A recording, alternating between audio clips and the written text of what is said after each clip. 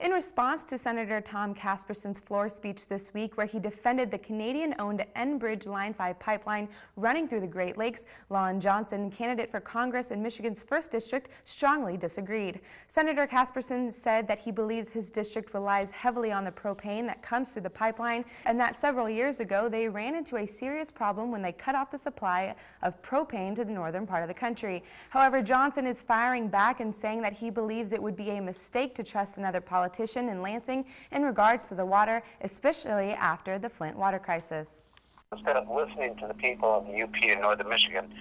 Senator Casperson took to the Senate floor to defend a Canadian oil company,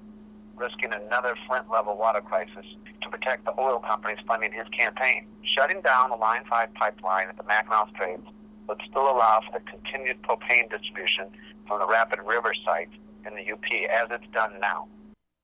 Johnson says he believes that Line 5 pipeline needs to be verified independently to be safe, and if it's not safe, it must be shut down at the Straits of Mackinac.